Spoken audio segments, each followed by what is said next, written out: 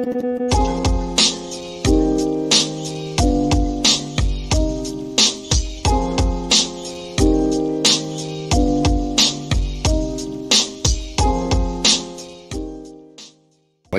guess so. They're not playing around. Yeah, it's rare to see actual film of a child like that, though. Almost 100 years ago. Well, he'd be 102 if he was alive today. 90. Oh, 90, right? Yeah. But yeah, he'd definitely be up there.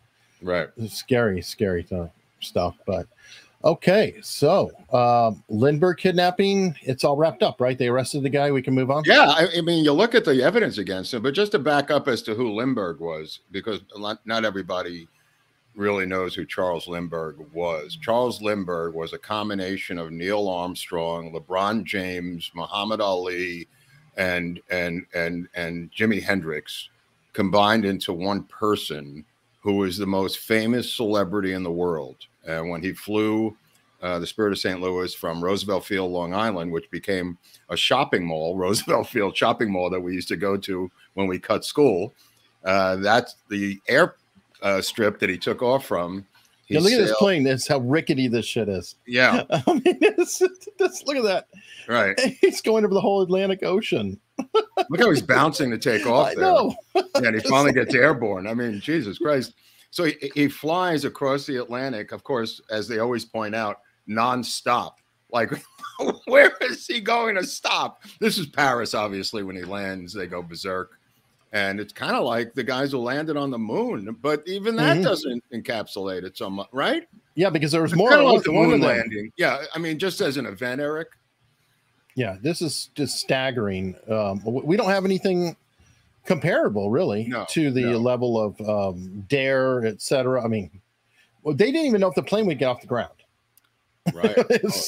Yeah. So this guy marries a beautiful woman named Anne Morrow. And he teaches her how to fly, and she becomes one of the leading women aviators in the world.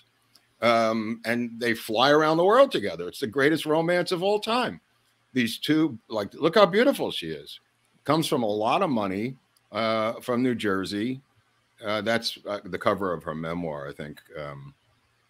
But she marries him, and they have this whirlwind courtship. There she is in a, I guess that's a real fur. As opposed to today, ladies. Yeah, there she is in her flight gear. She became quite a pilot herself. Her and the one who got lost, are the two most famous women pilot, and they were apparently nemesises, from what I remember. They were rivals.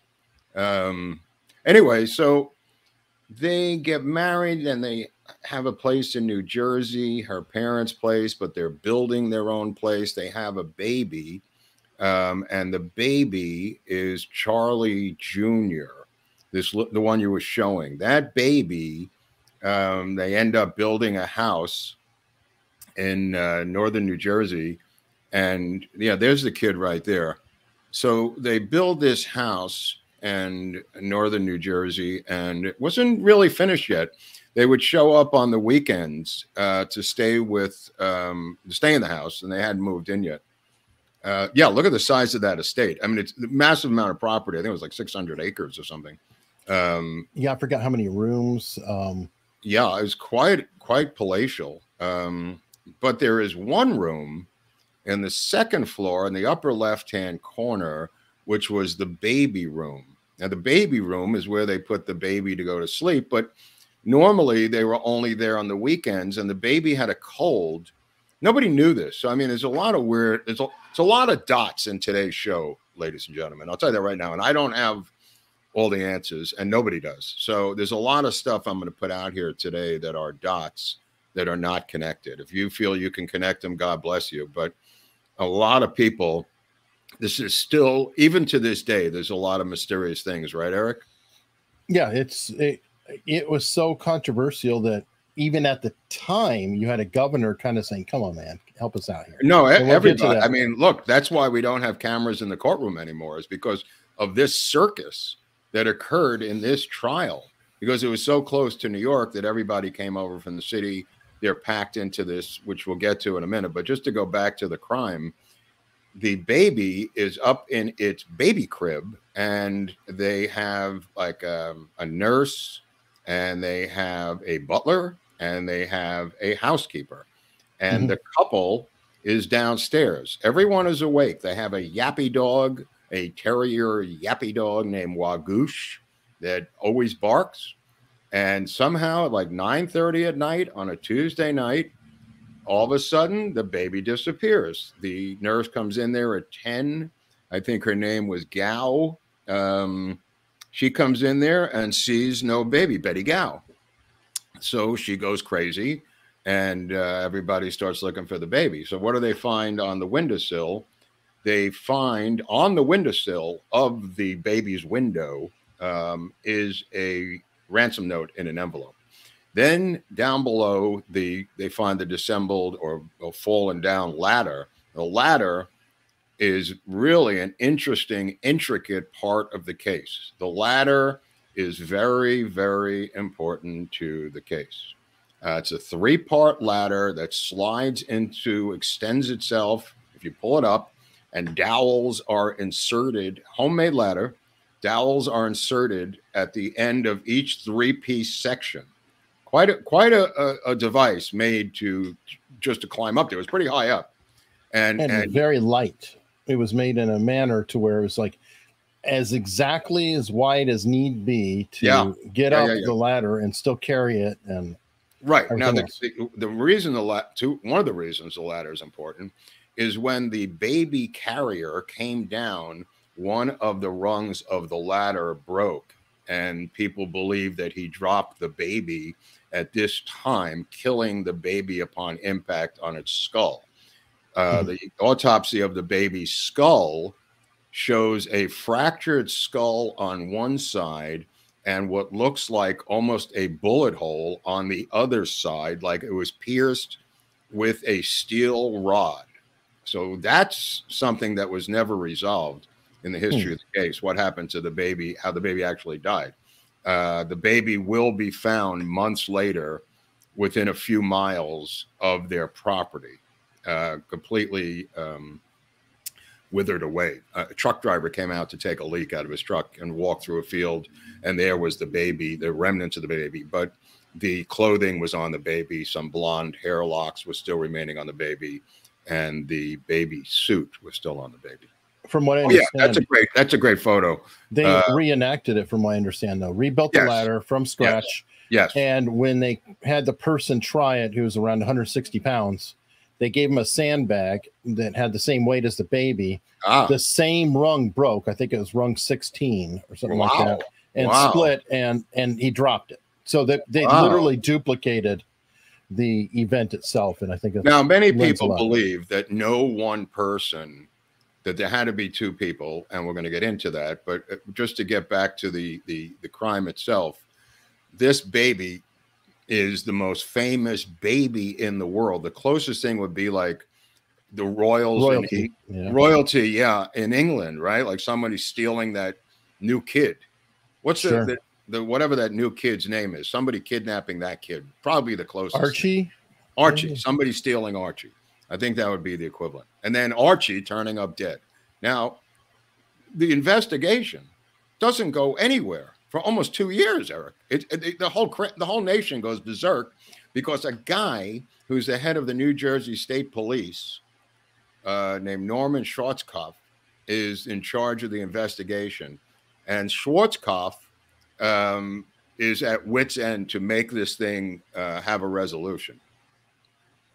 And he doesn't really have the help of the FBI because of the Lindbergh insistence that in the ransom note, it says, keep the police out of this.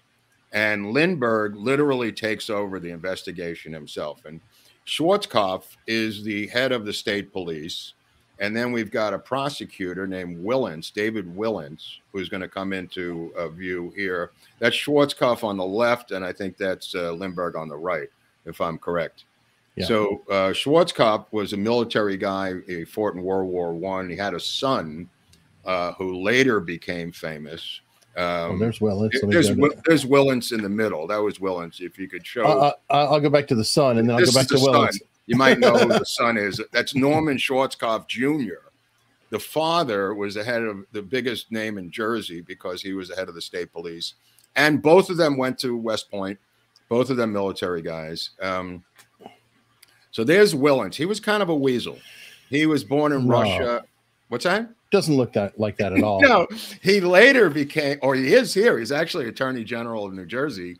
He tries the case, never tried a case before, a real street thug. And it's interesting that a immigrant from Russia is trying a immigrant from Germany. Nobody's ever pointed out the oddity of this, that this guy here, it's first, he came over when he was born in Russia and came over, and he later becomes one of the biggest Democratic power brokers in New Jersey and on the national stage, literally handpicking candidates to run for president. That's how much this trial put him in power. Willens himself. He has a son, I think named Sean Willens or Robert Willens, a son, who later becomes Chief Justice of the New Jersey Supreme Court. That's how big this guy got from this one trial. Oh, another guy got really big out of it too. Who? Burr. Yes. Who? Burr. Yes.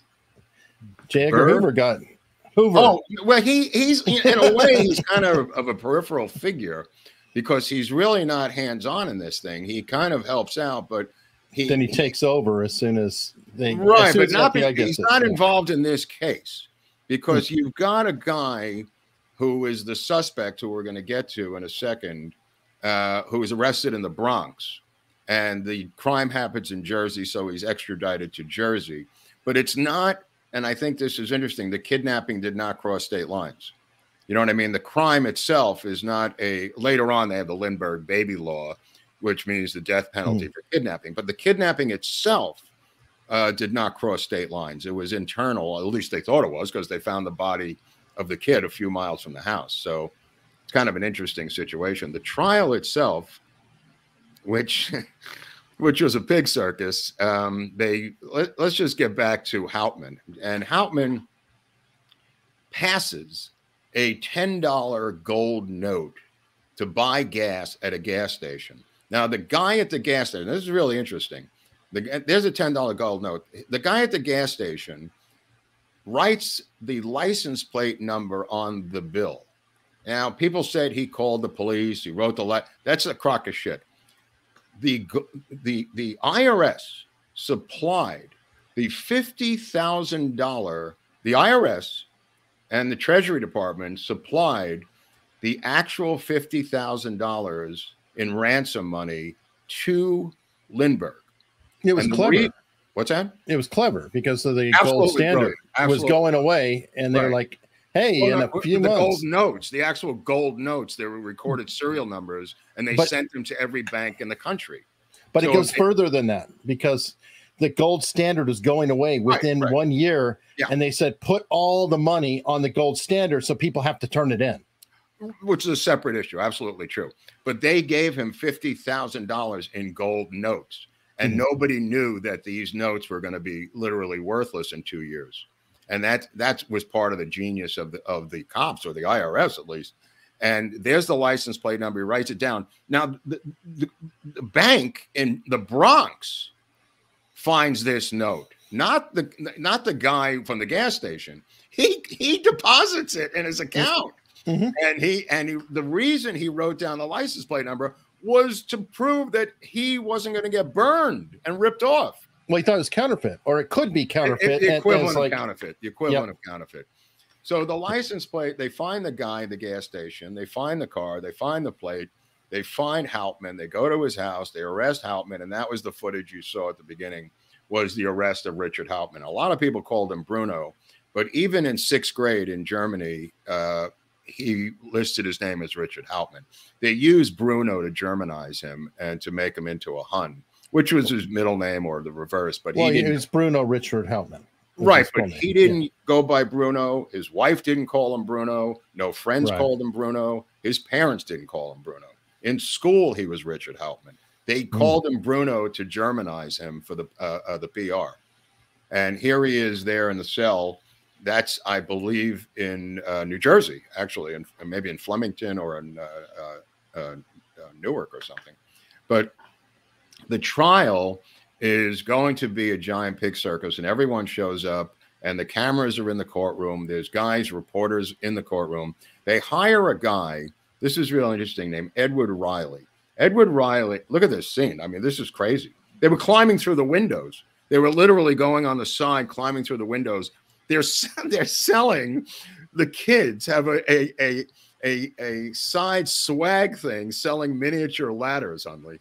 You would have loved this. If you were 8, you would have been selling miniature ladders outside to make a little side money.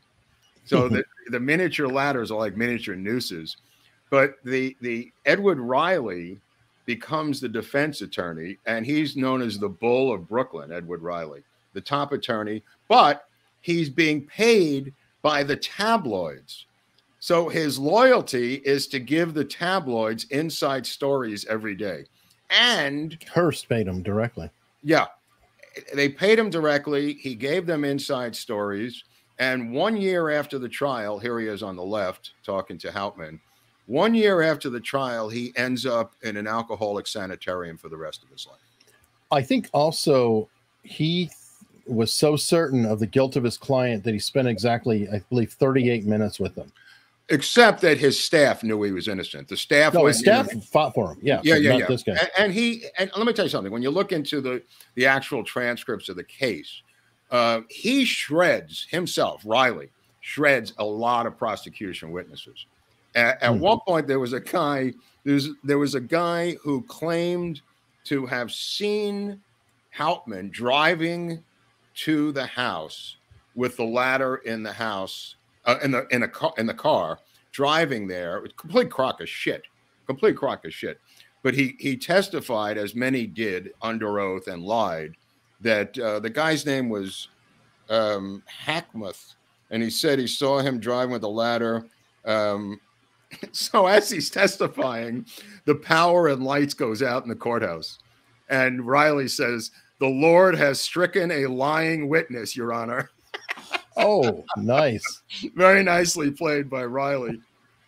But yeah, so one of the witnesses they interview is in this slam dunk case. Now, keep in mind, they find $14,000 in the wall of his house. That's not good. The ladder, one of the boards from the ladder, they bring in about one of the boards of the ladder. They bring in a xylotomist. They bring in an actual xylotomist into the case. You know what a xylotomist is? It's one of the first cases they've. It was a very important case of forensic evidence at the time. It was I don't remember it, but it's measuring the amount of blades that are used for planing. No. Well, the xylotomist is a wood expert. Right. He worked for the Department of the Forestry, and he brought in, and he was able to line up the wood, the grain of the wood, from the attic, one of the planks in the attic, to the ladder. That was what this. I mean, they had this guy. They tied it through South Carolina as the distribution point. That the the guy went crazy. The wood guy went absolutely berserk. Arthur Keller was the guy's name, 47-year-old bald-headed guy, complete maniac about wood. And he just went, the guy just was, wood fanatic. And he took apart that ladder into 16 separate pieces and analyzed where each piece of wood came from. Some of it was wood laying around, but other parts, this one part, which they showed the jury, they brought the whole ladder into the courtroom, by the way. They assembled the whole ladder, put it in the courtroom. And they said to Hauptmann, "Did you build this? Did you ever build a ladder?" And he said, "Of course, I'm a carpenter." And that was and the audience broke up laughing. He said, "I'm a carpenter. Of course, I build ladders." You know what I mean? But what they didn't tell everybody, and what they brought out in the case, was when he was in Common, Germany, when he was before he came over 11 years prior. He was arrested on a number of charges. And one of them was strong arm robbery of women with baby carriages. And a second one that he was arrested was breaking into the second floor house of the mayor of the city with a ladder that he had used. Not too good, Hunley. Not too good. And they found the records from Germany and entered them into the court case. And so this is after he lied and said, no, I'm clean. Nothing. Right. Nothing Okay. So he Germany. lies initially. He lies initially saying there's no more money. And he does lie because he hasn't told his wife about the money. He also said that the money was there because his friend Fish had taken off and gone to Germany. And so he had a shoe box, and then there was a rainstorm. Look, just for the argument's sake, let's say that this is true, because it was a time when people were investing money in all kinds of schemes in the Roaring '20s and everything else. And Isidore Fish, who was his friend, a real man, showed up and took money for investments, not only from him, but from other friends of his. And the guy went back to Germany and died of tuberculosis, and everybody lost their investment with Isidore Fish. And before he left, Isidore Fish, now this is Hauptmann's story. Before he left, Isidore Fish gave him a package, and he put the package in the closet, never opened the package. That's Hauptmann's story. In that package is $14,000 worth of cash. Okay. Now, Isidore Fish, who they laughed about, was a real person. So, I mean, whether he gave him the money, of course, is highly suspect. But Isidore Fish, and the reason I keep saying his name, becomes famous for one thing, because one of the writers, whether it was Damon Runyon or one of the others, said, there's something fishy about this story. That came from his name, Isidore Fish. That phrase in our culture, there's something fishy about it, came from Isidore Fish. Nice. All right. So that's why he's kind of famous, because of fishy, something fishy about it. But the miniature ladders are being sold. Walter Winchell's in the courtroom. They bring in Betty Gow. And he shreds Betty Gow, the nurse. What Riley's trying to do is create any kind of doubt in the jury, Eric. So this is Betty Gow. Betty Gow is shredded by Riley on the stand. And she then faints and passes out right onto the floor of the courtroom. And everybody goes crazy. She passes out. Now, Viola Sharp can't make it to be Viola Sharp, who is the maid. If you could show a picture of Viola Sharp, there's one of her on a motorcycle that's really weird. Viola Sharp, which you'll see on the bottom, very bottom left. Yeah, that's one of her beaux, I think, or the butler. Viola Sharp is interrogated twice as an inside tip woman because nobody knew that the baby or the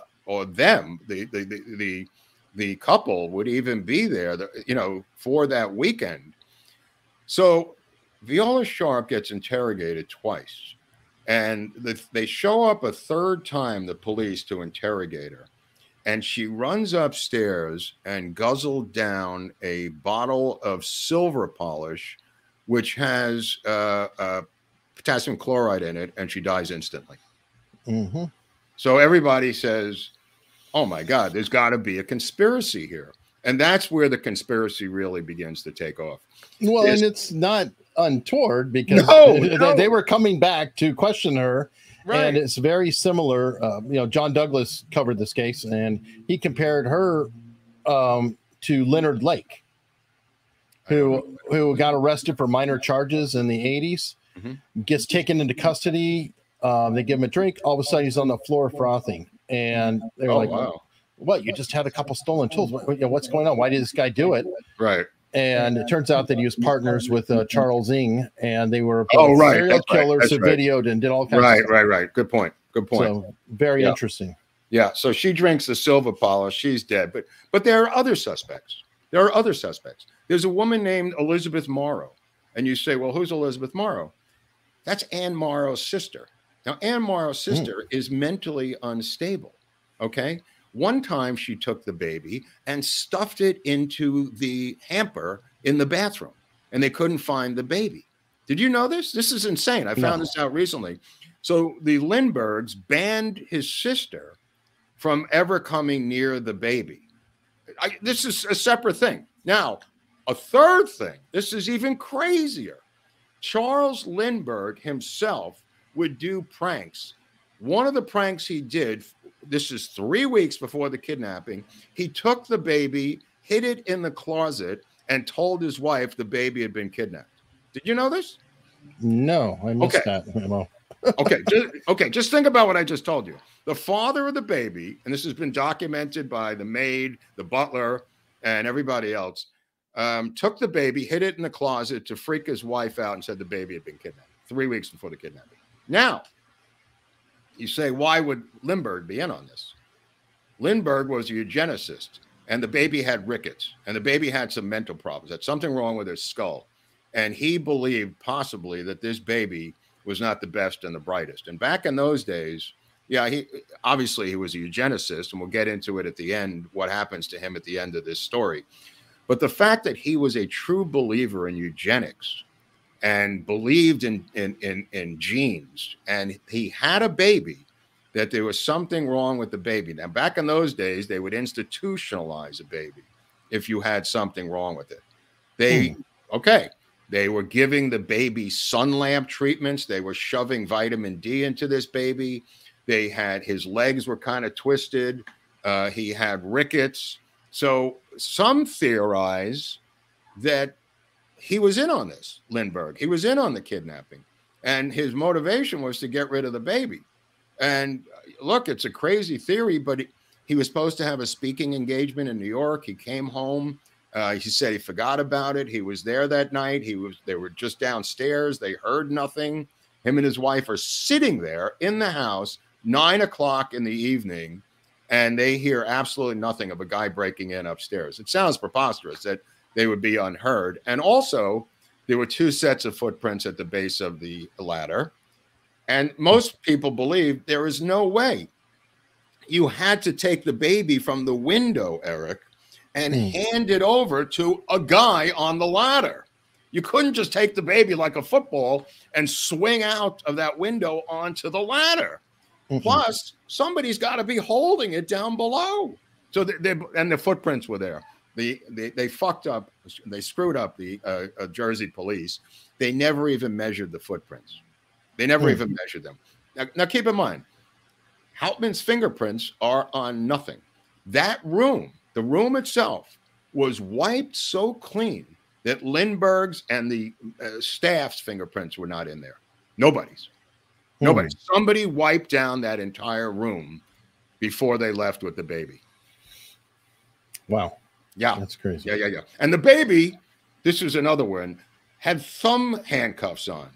The baby had handcuffs on its thumbs chained to the bars of its crib. And they found one of the thumb cuffs down below, embedded in the driveway. People had stepped on it, and nobody ever found it as evidence until Gao, I think, that's what she was testifying, that she had found the thumb handcuffs. Now you say, what do you need thumb handcuffs for? Yes. It was to stop the baby from learning how to suck its thumb. And they had these. Right. Well, the thumbs are gonna come into play later with a guy named John Knoll who had unusual thumbs. We'll get into that in a little bit. But the baby, look, I mean, if you're a eugenicist and believe in the master race, and you have a defective baby, babies have been jettisoned to institutions for far less than Charlie Jr. had.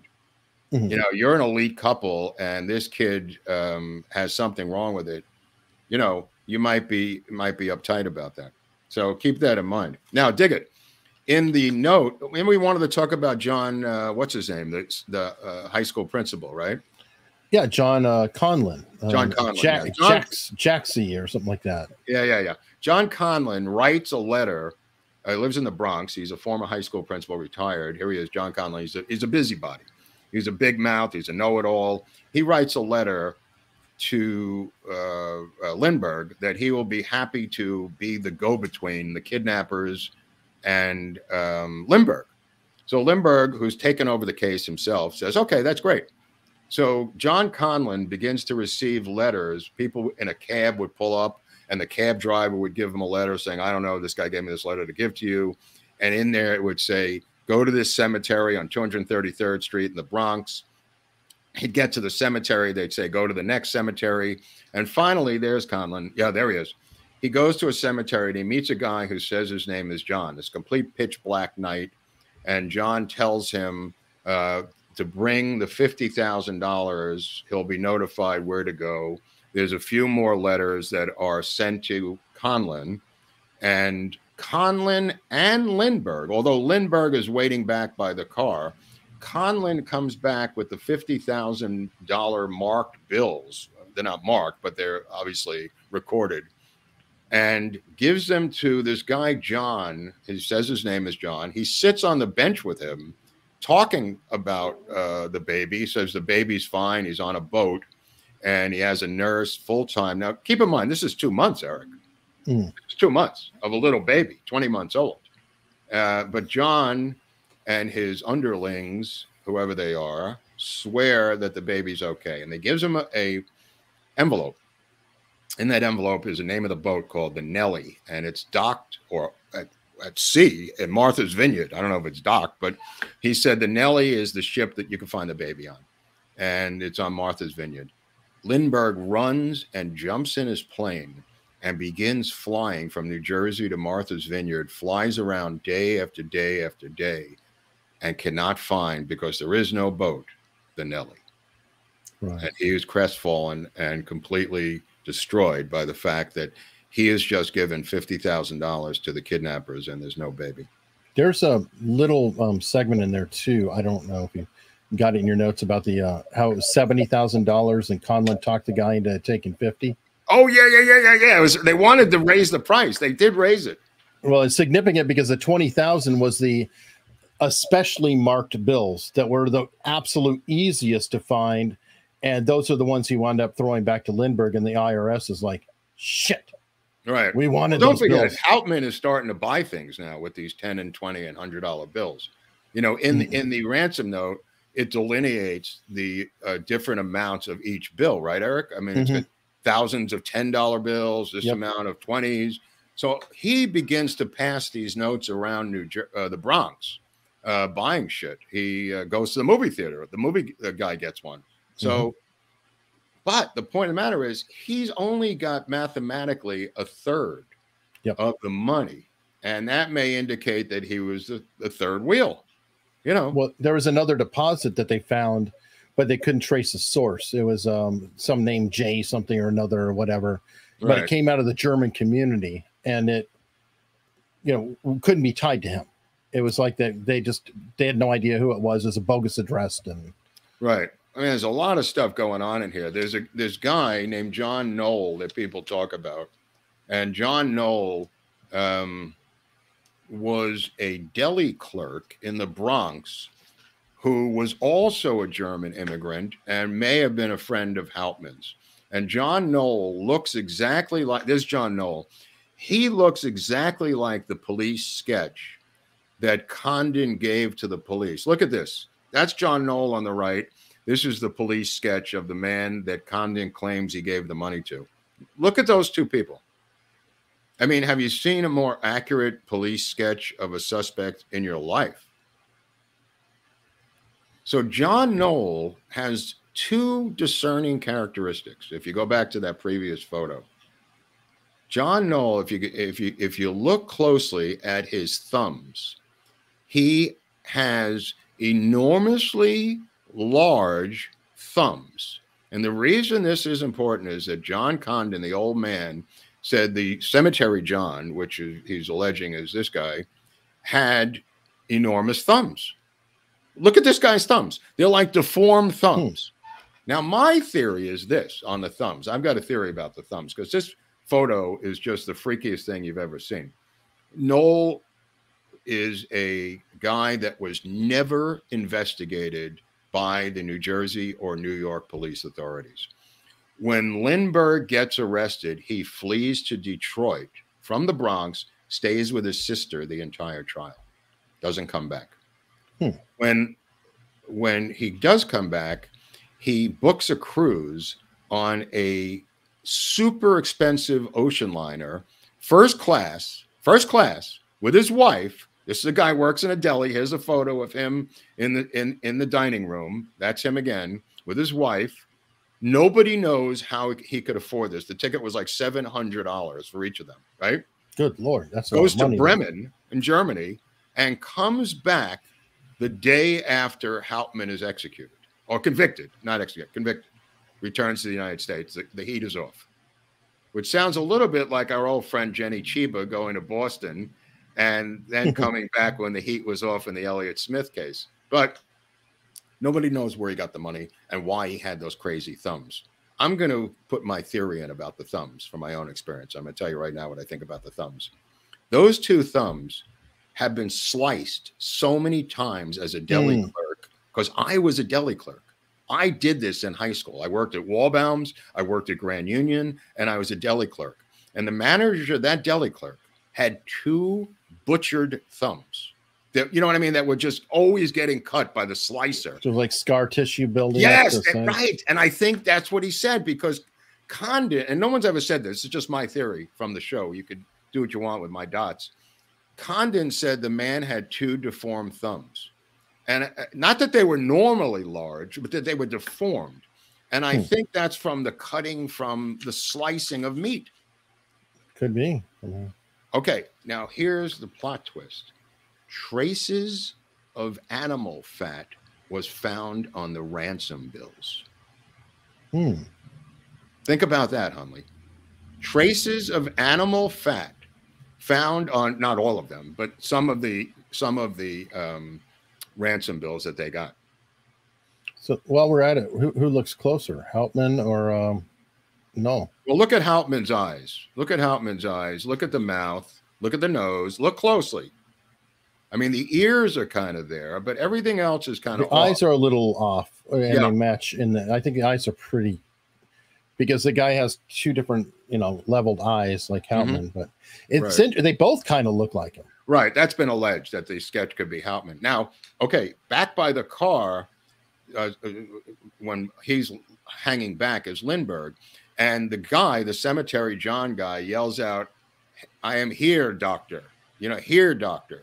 In German, heavily German accent. So both Condon and Lindbergh testified, lied under oath in their testimony, saying that was Hauptmann without any shadow of a doubt. They flipped both those guys. Condon, in a lineup, could not identify Hauptmann in a lineup. He said, that's not the man. He also couldn't identify the voice of Hauptmann, which they had him call out the name and the phrase that was in the park, in the cemetery. The same thing with Lindbergh, denied that he could identify it. The police flipped both of them, saying, we need your help. And they both flipped their testimony and, lied under oath. A lot of people lied under oath because of the magnitude and gravity of the case. In other words, this was a typical, just like we saw in Dallas. They believe this is the guy, and they frame the case around their presumed suspect because of political pressure. Exactly the same. The cops were framing the case around Hauptmann, flipping people and intimidating people. They threatened Dr. John Condon, this is why he flipped, with being a co-conspirator. And he said, you got to be shitting me. And they said, nope, we're going to charge you as a co-conspirator. Now, does that sound like Buell Wesley Frazier or not? True. But in fairness, too, I think that they had a little bit to go on. I mean, that evidence against Hauptmann was damning. But it's all circumstantial. The handwriting analysis doesn't match. They couldn't get a handwriting analysis guy to come forward and do it. Everyone, they said, no match here. But they did find a match from a guy named John Knoll, something like 60% match from his letters a couple of years later. Well, that's in dispute. Some handwriting experts said that they did match, and then one of them said, no, it doesn't match. Then there was that other piece of evidence where he actually had Conlon's phone number written in his son's closet. That's a tough one. That's not a good one. Up in the closet. He had on the wall. That was tough. Yeah, and he didn't deny it. Right. No. That's a tough one. That's a tough one. I got to admit, that's a tough one. So it's like, but the question is, do you deserve the electric chair for this tangential, evidence that there's no fingerprints, Eric. There's no witnesses. I mean, he's physically not connected to the crime. I mean, he has the money. He says, this is how I got the money. You know, this is, you know, the guy's dead, but, you know, it could be. You know, how certain could the jury be? No, I agree. And by the way, even at the time, one of the things that bothered people was Hauptmann would not take a plea. The governor himself. All right, we're going to get to that. We're going to get to that because that's just crazy. That's just completely fucking nuts. The jury comes out and returns a guilty verdict, and the judge says he sentences him to death in Trenton, New Jersey.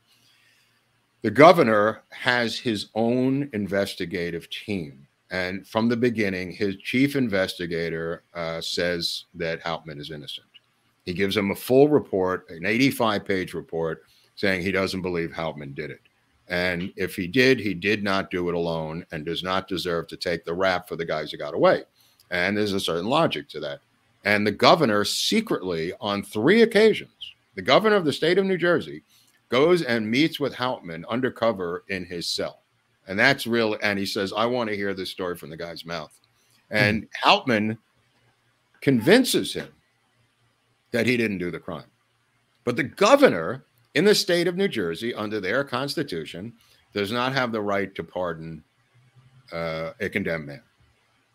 Whoa, I didn't know that about Jersey. That's right.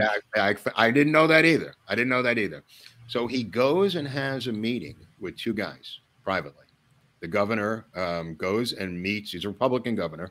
He goes and meets with Schwarzkopf and Willens, and they tell him to go fuck themselves, And Willens was the only guy who could open this case. The prosecutor is the attorney general. And he says, and he's known the governor their whole life.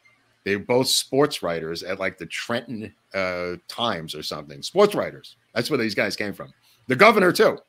So he says to the governor, he says, let me tell you what's going to happen. He says, you're going to stick to this thing. You're going to give a couple of delays and you can't pardon him. And he has a report in his hand. He says, the guy's going to go to the chair. I'm not going to change my story. Schwarzkopf's not going to change his story. The state of New Jersey is not going to change his story. You're never going to be reelected for the rest of your life. Right? And the governor thinks about it and he says, holy shit, he's right. Right? So they come up, which is what you were alluding to. They come up with a compromise to save Hauptmann from the electric chair. And he goes back to the cell and he tells Hauptmann the 3-man compromise that they came up with. And the compromise is this. If Hauptmann confesses to anything at all about being part of a plot with the other men, whoever the other men are, he can avoid the electric chair. That's all he's got to do. That's all he's got to do. He's just got to come up. And they said, the governor says, it doesn't even matter. He says, come up with, I don't even care. He says, come up with whatever you want. And he says, the 3 of us will then give you life in prison. And he wouldn't do it. And his wife shows up and his wife says, his wife is like just one of the most honest women in the history of the world. She says, I can't ask you to lie. He's got a 20-month-old infant child, the same as Lindbergh's. And his wife says, I cannot ask you to lie. Just starts crying in the cell, outside the cell. And he realizes that he can't lie and make this thing up. And the 2 of them start sobbing. The baby's there, actually, in the Trenton death house. And she gives the baby to the prison matron. And she couldn't even ask her own husband. She knew the deal, to make up a story to save his life as the husband and father of that baby. And he said, I have to go to the electric chair. I mean, I don't know. You could say whatever you want about Hauptmann, but that is an incredibly powerful statement about his innocence. And then she is told, that's her collapsing when he was electrocuted. But let me just read the statement that Hauptmann made, his final statement. Let me just read this to the audience so you know what I'm talking about. It was April 3rd, 1936. This is from Hauptmann. I am glad that my life in a world which has not understood me has ended. Soon I will be at home with my Lord. So I am dying an innocent man, Should, however, my death serve for the purpose of abolishing capital punishment, such a punishment being arrived at only by circumstantial evidence, I feel that my death has not been in vain. I am at peace with God. I repeat, I protest my innocence of the crime for which I was convicted. However, I die with no malice or hatred in my heart. The love of Christ has filled my soul, and I am happy in him. Now, I don't know who on earth can believe that this is a lie after reading that letter and going to the electric chair. You know, I mean, all he had to say was, some guys hired me, I was part of the plot, and I'm good to go. I held the ladder. I wasn't even there. No. Right, whatever. I mean, he could have said anything. Yeah. I would have been making stories up about astronauts coming and taking the baby. I could, you know, I mean, anything just to get off. Yeah, I'd say some guy, I sold a guy a ladder. What do you want? Okay, so Schwarzkopf, Norman Schwarzkopf, and the governor and Willens are together waiting for this phone call that he is going to recant at the 11th hour and come up with this compromise, because they know that the evidence against him and the plot itself is so weak that they will be marred for the rest of their lives as having, this was their fear that they discussed among themselves, that the real guys are going to be caught in 5 years, 2 years, 10 years, and their careers are going to be destroyed, Eric. That was their fear. And they were certain when they came up with this scheme that he would buckle and not go to the chair. That's Schwarzkopf especially was certain. And he sat in that chair in the second row, Schwarzkopf, watching him fry and the hair on fire from the electric chair and the smell of death coming off of Hauptmann in that death house in Trenton State, New Jersey prison. And he couldn't believe, he threw up into his own hands. He couldn't believe what was going, that he didn't buckle. And the warden said, do you have any final thing to say? And there was nothing. He had written this letter, and they stood and looked at him in disbelief, as, you know, when you go to these electrocutions, it's like frying meat, Eric. You know, the smell of death and meat burning and the hair.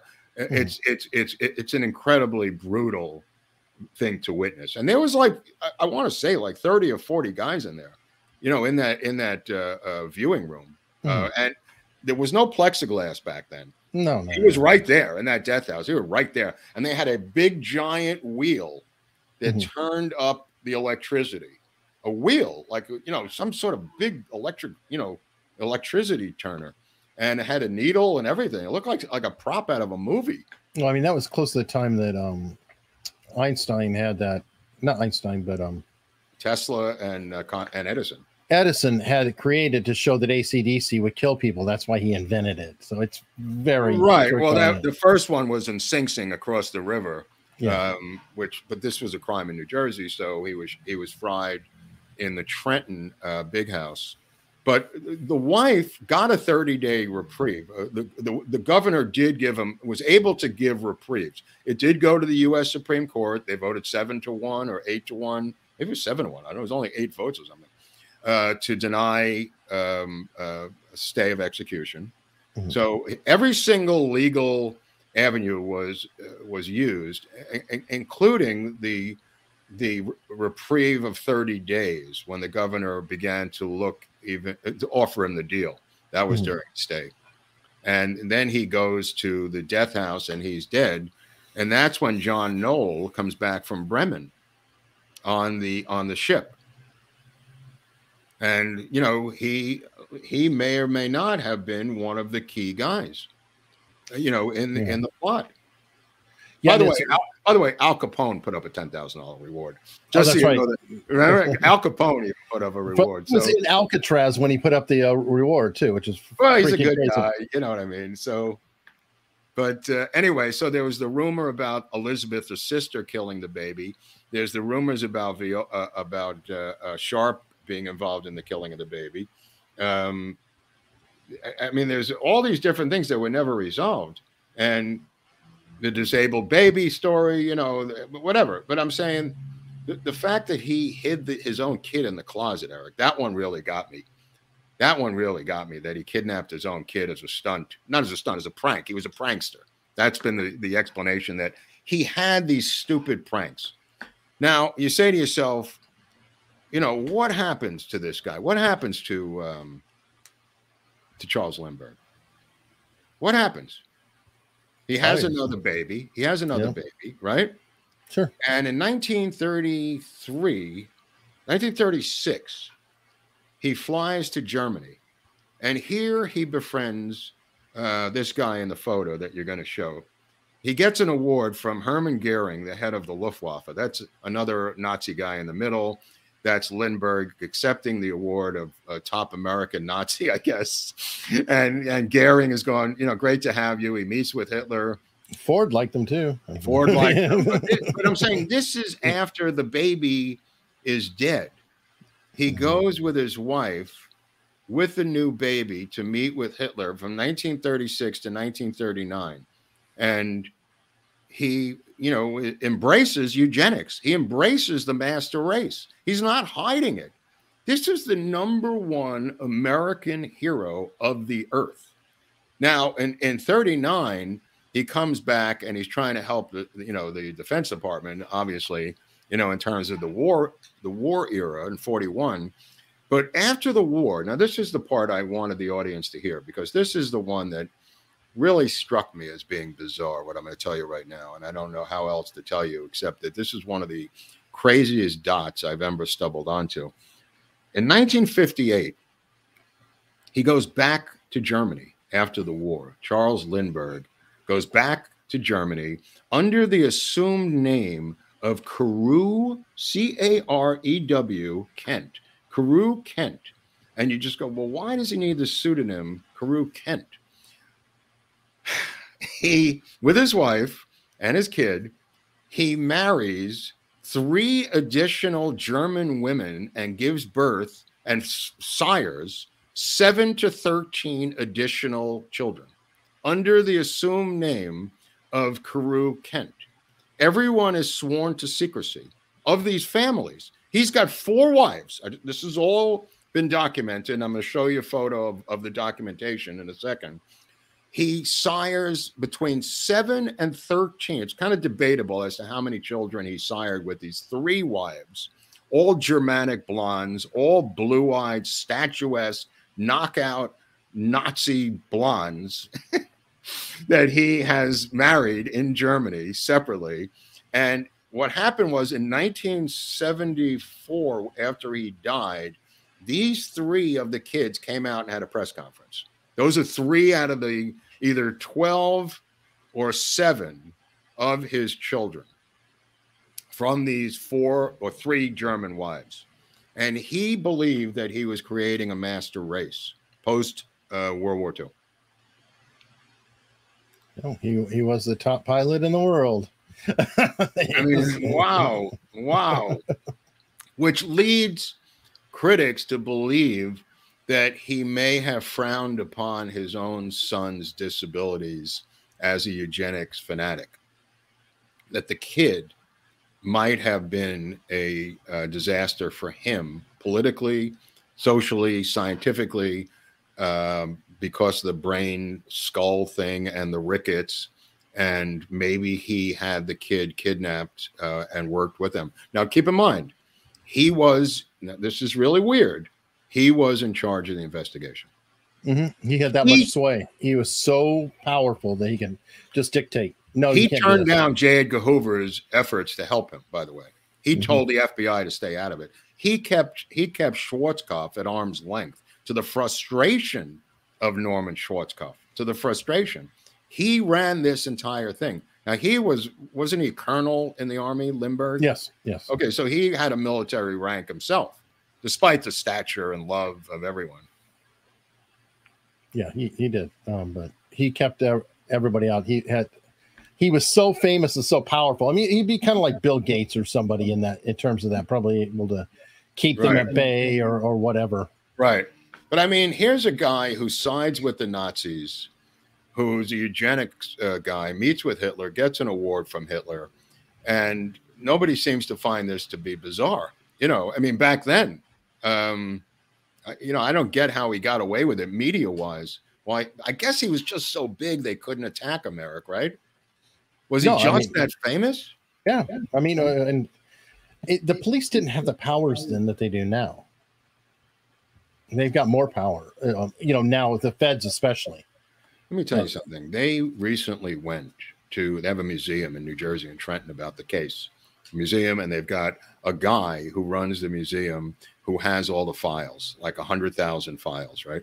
So these investigators, the past 10 years, past 10, 11 years, went to the state of New Jersey because they have the envelopes that he mailed, that Knoll mailed, that Lindbergh, that Hauptmann mailed, and that has their DNA on it.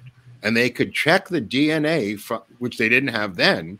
They could check the DNA of these envelopes, Eric, and see whose DNA is on the envelopes. And repeatedly, year after year after year after year, the state of New Jersey denies the claim to check the DNA. Every single year, the DNA will not be allowed to be tested by the state of New Jersey. That's not uncommon. I don't know what it is, but prosecutors hate having DNA tested. It's like every case that's out there, there's constantly for the love of God, Hunley. It's like just test it. This is 70, 80 years. What is that? I mean, these guys have the problem is, like we saw in the Sirhan case, the LAPD and the attorneys and the prosecutors had graduated up the ladder to become Supreme Court justices in the state of California. And that's what happened in the state of New Jersey. They made their bones. The same thing happened in the Sirhan RFK case. The police made their bones on the case, and they moved up the political ladder. And there were times when what's his name? The wife in 1981 goes to sue the state of New Jersey, and she goes up against Willence's son, who's the judge in the case. Well, and then you have a 4-star general as the son of somebody in the case. That's right. How much higher are you going to get there? Never mind Lindbergh being a colonel. 4-star general in charge of Desert Storm. Hello. Well, no, I mean, his father was, you know, fought in World War I. No, I know, but you've got a legacy here. So it's like, oh, yeah, no. Does his 4-star want his father smeared or potentially smeared? No. That's why they won't check the DNA. They won't give it to any of these authors. They won't give it to any state officials. They could resolve this thing in 5 seconds. Maybe they checked it themselves, Eric, privately.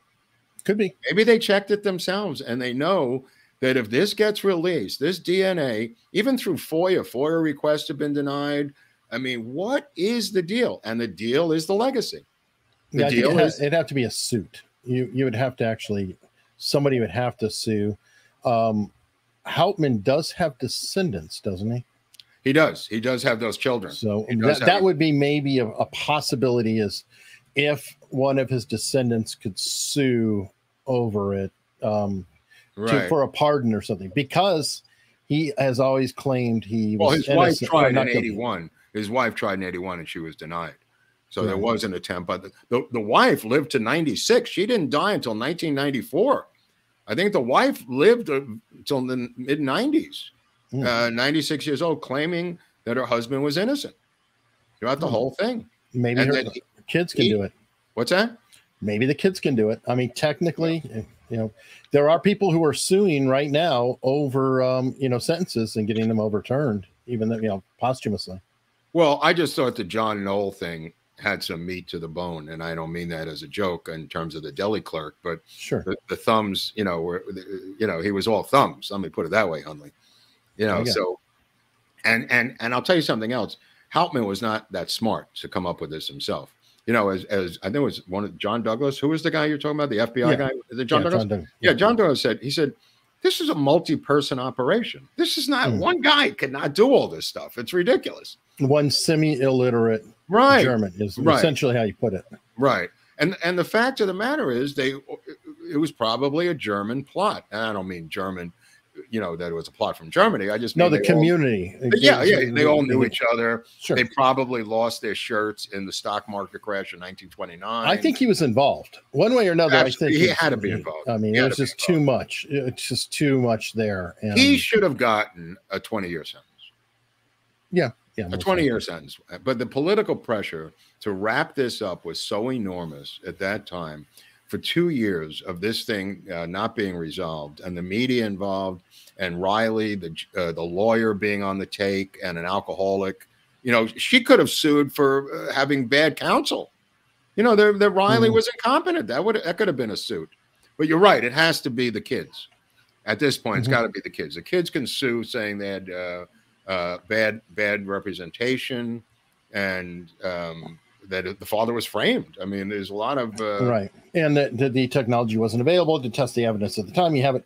I don't know, but maybe they're just saying we just want to be low profile. I don't know who they are even. Yeah, either do I. They may be like, screw it. You know, we're just going to live our lives. But it's a sad story. I mean, look at Oswald, Maureen Oswald's daughters. They are a low profile. I mean, a lot of these people just want to, except for Ruth Payne, who loves being on TV. A lot of these people don't want to be in the limelight anymore, Eric. You know, yeah, I can't blame them. Right. Some people think that he went to the electric chair to save his wife and child from the burden of him saying that he did it, that he was an innocent man, and that might help them while he was in the afterlife.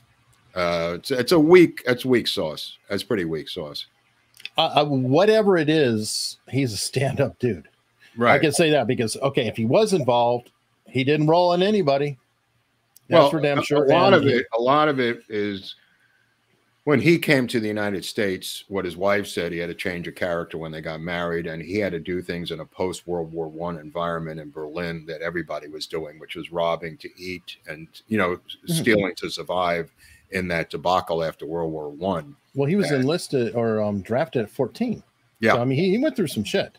Oh, he definitely went through some shit of shell shock and gas and everything else. Stows away on that ship and comes to the United States, and he works quietly for 11 years, Eric, and, you know, has no record, no nothing. Has a kid with a house and a wife, and he's totally straight up. I mean, it doesn't look good that he robbed the mayor's house with a ladder. I'll give you that. That's not good. I mean, the ladder crime, you know, former or ladder, any way you want to look at it. It's kind of good fun. Thank you. Well, speaking of that, we got some cash coming in. Lindsay Mans wants to thank us for our hard work. I saved the super chat to the end. I hope people are cool with that because we're trying to give everybody the time that they deserve and not interrupt the flow. It does interrupt the flow of the story to see those things. I gotta tell you, maybe it's better at the end. But of the channel. Tarkina finally caught you all live. Love the channel. Yes, Rob from Law and Lumber. Rob is one of the lawyers. He covered Johnny Depp. He's out of Virginia. Okay. He did like a 3-hour breakdown with Scott Cardinal, who's a fan of the channel, who watches too. Okay, cool. And they did a couple weeks ago. I started to watch it, but then decided I didn't want to get too influenced on it. Just right. I tried to get all the major beats into this. It's a wild story. It could have been 2 episodes, but I'm trying to get the trial in and also the crime and the post-crime. The stuff about Lindbergh really fascinates me and always has. I mean, I've known this stuff for a long time about Lindbergh's, obviously, eugenics and love of Hitler and the Nazis, but that was I did not know about the multiple wives and babies that he sired in Germany. I did not know that. He went nuts. Great topic. You get us do some awesome work. Thanks to Barnes. Yes, thank you, Barnes. Barnes has been super Robert. Cool. Wait, what's today? I'm going to see Barnes Friday. Today there you go. Tuesday. Tuesday, yes, it is. I'll see Barnes on Friday in some other city in another state. You should make our day. Amazing stories. Secret Peace Wolf. I'll go Secret Peace Wolf. I like that. You got a super sticker from Heather, whatever. Whoa, whatever. Love that. Amazing information, guys. Wait, that's the same person. Peace Wolf. Yeah. Thank you. Thank you. And also from Tarkina Meyer again. Mark, separate topics. Thoughts on Jared? I ain't buying that. He's just a liberal dude who, you know, his father was a crook. Yes. Who I believe was pardoned by. By the way, I'll tell you this much: David Willins's daughter The son became the head of the Supreme Court in New Jersey. The daughter married a guy, you talk about marrying up, named Leon Hess of Hess Oil, who owned the New York Jets. Leon Hess. And we used to have these little Hess toy trucks, tankers, as kids that they used to sell in the gas stations, at Hess gas station. And every kid in Brooklyn had, and in New York, had that Hess tanker truck, I think. Wow. Donald Thomas coming in. Thank you. Thank you.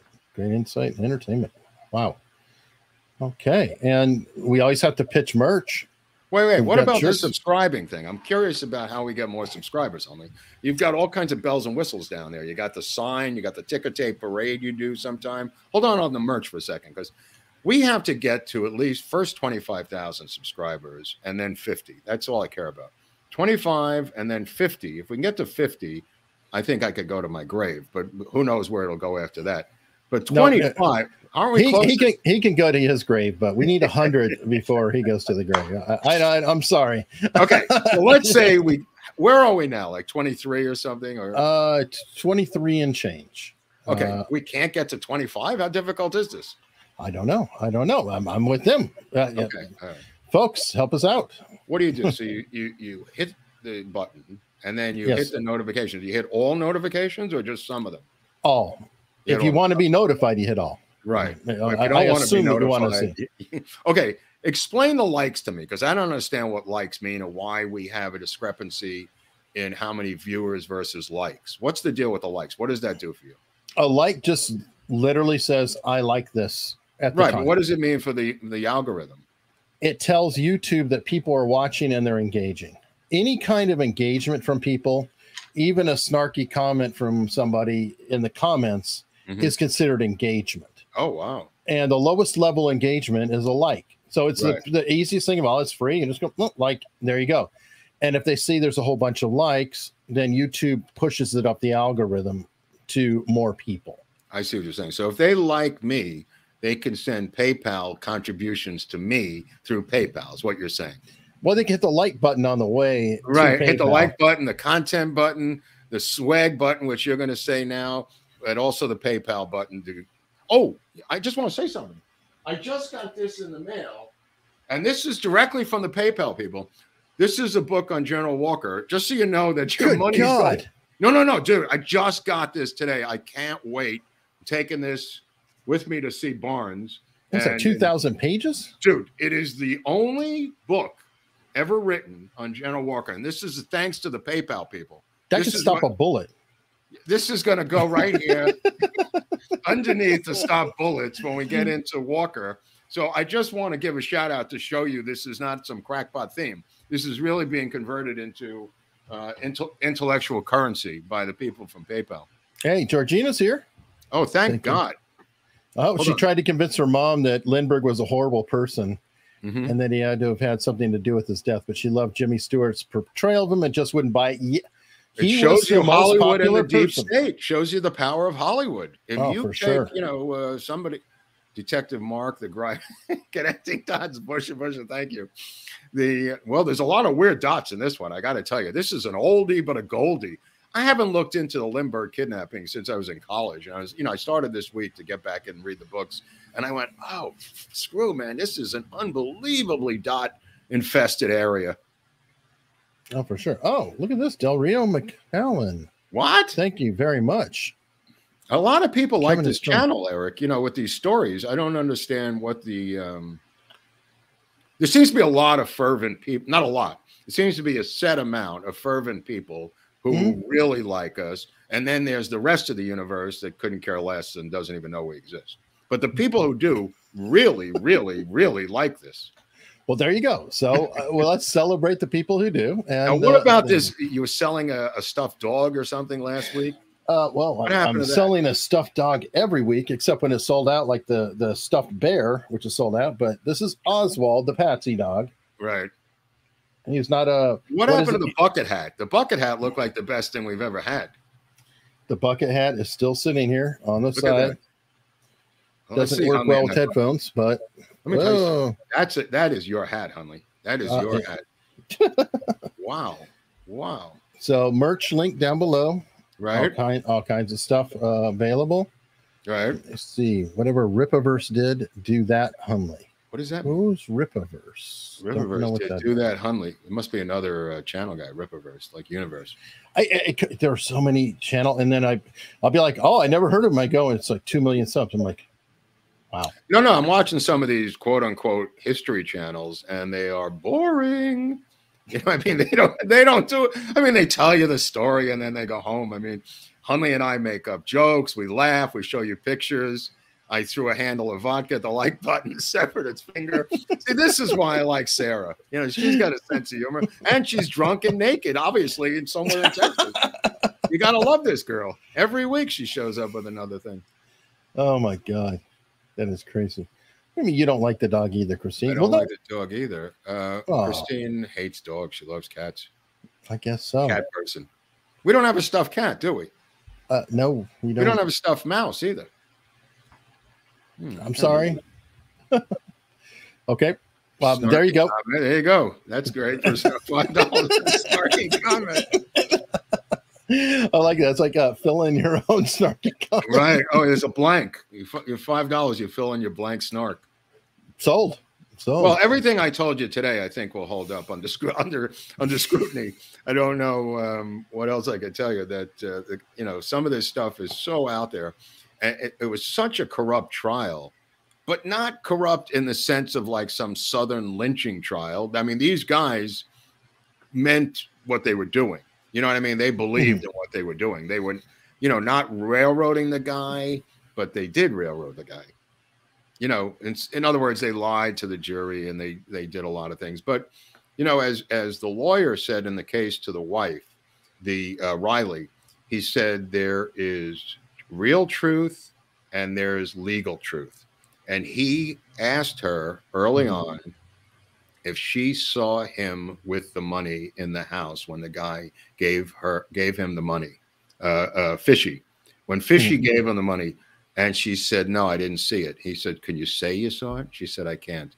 Even if it meant your husband's life? And she goes, I can't. This was early on, like when he was just investigating the case. He says, why can't you just say that you saw your husband? She said, I can't do it. I can't lie. I mean, it's really an incredible love story between the two of them. It really is insane. And the love story between Lindbergh and his wife, I don't know. How did you know, Mark? Oh, I'm sorry. Well, that was a guess. That was an educated guess. I'm sorry, Sarah.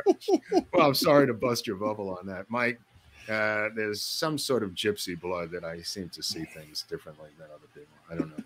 All right. Well, on that note, you will not be here Friday. Right. I'm going to be with Barnes in Vegas, and hopefully whatever we do in Vegas stays in Vegas. I'm bringing some other celebrity actor with me, which I won't mention. And so there's going to be 3 of us doing stuff in Vegas Friday night. God help us get back that weekend. That's all I could say. It's just I don't know if I'm going to put up a repeat or what, but I'll see if I can come up with something for Friday. If not, maybe I'll do something on locals. Right. Now, Tuesday, there was something we wanted to do on Tuesday. I think, did we discuss that? Next Tuesday. We were talking to David Ferry at one point. We were? But I don't know if that would be next. So why don't we'll put it out that we don't know what next Tuesday is. I don't know what next. All the more reason to subscribe because it's like a surprise. Let me tell you something. That show about what we just did about the prison, Mark in jail, has had 10,000 viewers already. That's pretty good for something that just about me in prison. Exactly. I mean, yeah. Just wanted to point that out. It was a fulfilled wish. I was surprised. The numbers surprised me. I'm always a doubting Thomas about any of this crap. I don't believe any of this is real. But Hunley convinces me that it's real and somehow money's involved. I don't really know how that works. But Hunley knows, and that's all that matters. So take it from Hunley. And Hunley has a PayPal too. So everybody feel free to visit. Mine goes to books. Think about books, how valuable they are in a culture that keeps deplatforming people and doing away with websites. Digital doesn't cut it. Digital scares me now, Hunley. You know what I mean? Those Kindle books scares me. I have a feeling it could be wiped out in a second. That whole movement, by the way, of going with electronic books in public libraries has kind of disappeared. Remember, they were going to convert all. This is about 5 or 6 years ago. It was controversial even at the time. Right, but I'm saying it's died. It's died. Yeah, well, it was a trial balloon, Eric. Actually, physical book sales have gone up. Oh my, oh my. So it's Kindle is fantastic for Fahrenheit 451. I got to memorize that entire Walker book and meet these other people down by the railroad track, and we're all going to walk around reciting each of our books. That 1,215 page book is going to be my name. That's the one I'm going to be down there reciting that book out loud. Because of you, PayPal people. That's why. You've allowed me to become that book. Wouldn't that be great if everybody just memorized one book and we all met like Fahrenheit 451? It may come down to that. It may come down to that. Well, isn't that what the Iliad and the Odyssey technically were? Yeah. They would have one book memorized and swap the tail. Yeah, I'm going to have to memorize one of these books. Somebody's going to memorize the entire Warren Commission, all 26 volumes. He's just going to walk around. His name is Warren. He's going, dude, here's Warren. He knows. Wasn't that Garrison? In a way, it was Garrison. Also, Mark Lane did. Mark Lane did it, and so did Mort Saul. Mort Saul, when he appeared, he had all the volumes in back of him. Mort Saul did the same thing. So you can name the 3 people who actually read the damn report. At least 3. I didn't. I have not. I have not. I couldn't afford to get all 26 volumes. My mother wouldn't let me even go out on a Friday night and get the Sunday New York Times on Saturday night, rather, because she thought I would steal the money, which happened on occasion. All right. Well, we got one more in here from probably not. Dude, I saw him. He was on with Viva Barnes Sunday night. Remember the Princess Bride? Back in my day, television was called Books. Wow. That's interesting. Way to go, Posh. I forgot about that. Good point. A lot of these people, I see them on the other channel, cheating on us. Cheating on us? I mean, they're donating money to people who don't need any support. They don't need any support. We do. You think Viva and Barnes need your $5 over there? Folks, it's great talking to you. So we'll see you next Tuesday.